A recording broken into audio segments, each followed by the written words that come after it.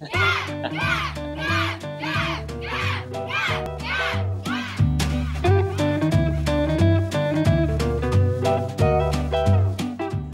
my first question is, what shampoo do you use? I actually don't know, mate. I've got no idea. I'm not fussy. Who was your favourite golfer growing up?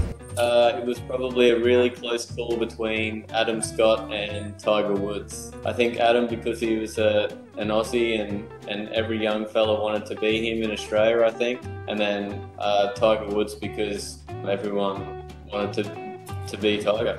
What is your favourite golf course and what are they called? Actually, there's a couple of good baths around TPC Sawgrass. I live relatively close. You know, when I'm on the golf course, I like to think about golf, and then when I'm away from the golf course, I like to think about fishing. Have you ever doubted yourself in your career? Yeah, I have.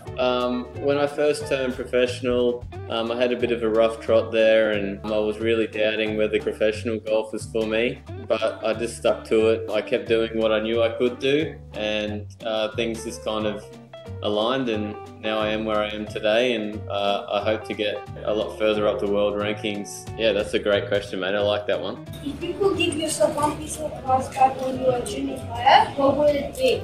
I would say just play as much golf as you can.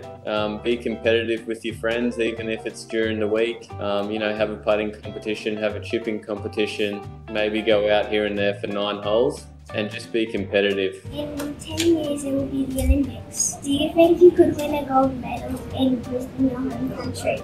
Oh, that's a good one. First and foremost, I'd love to be competing for Australia. I think that's the #1 goal, but if I was there in Brisbane and I had you guys cheering me on, I think I might have a pretty good chance.